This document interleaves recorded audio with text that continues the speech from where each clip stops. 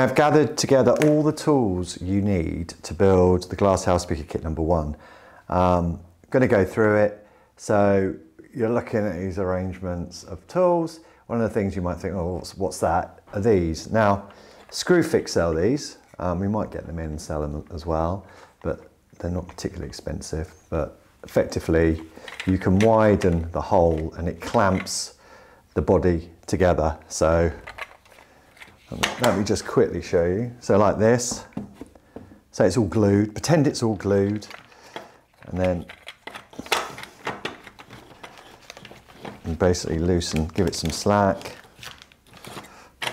pull it through, give it some slack, pull it through, and then that will go round the unit like so. More slack required.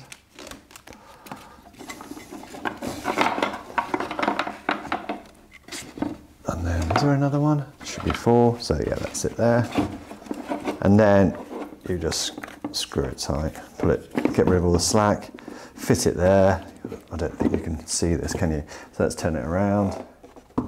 So you can see it's wrapping up the speaker, and then to tighten it, you just do this.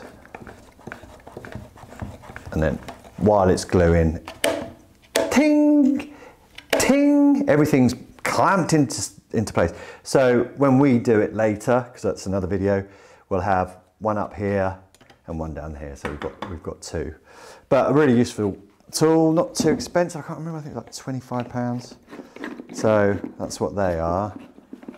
I'll give you a link anyway, if you want to go up and buy them. That's those. So let's go around.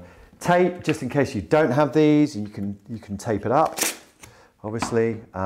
Wood glue, now I use Gorilla. Now make sure you don't go into your garden shed and find some glue that's been sat there for 5 years, because it will be all gloopy.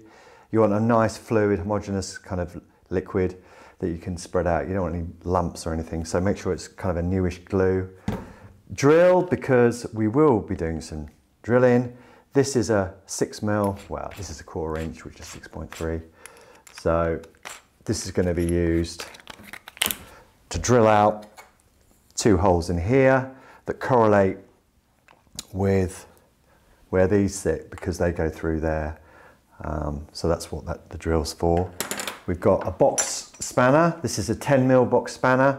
So you will effectively just build the cabinet and then everything gets fitted in. So you're going to be working through this hole here, and then to tighten up the actual screws in here, you're going to use this box spanner. So it saves messing about, trying to glue it with bits on. So hammer and wood block are used to bash in the T-nuts. So the T-nuts fit internally here, and you need to put some force into fitting those, which is great. Pretty easy job. So that's that. Adjustable spanner, because who knows when you might need an adjustable spanner. Allen keys to fit the screws that hold the drive unit in. Pliers for your work when you're building the crossover, and cutters, same reason. Soldering iron to solder up all your components on your crossover board.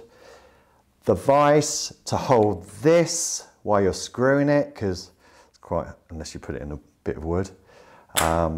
Heat gun, because you will be using some heat shrink to stop the fraying of the d.i.y when you unraveled it a bit, and also to denote which is the positive and which is the negative of your cables that go off to the speaker terminals at the back. Done it. I think I've done everything. Oh, paintbrush. So I like to paint a bit of the glue. You can spread it around easily.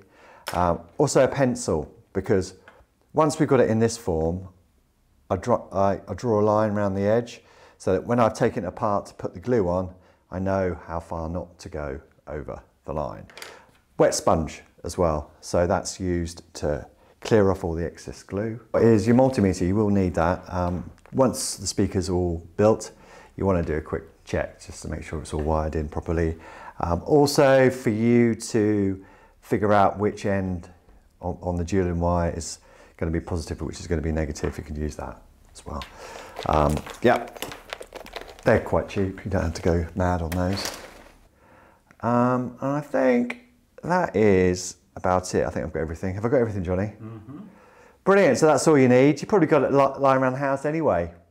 Excellent. Let's get building. Just before I sign off, I want to say a big thank you for watching our videos.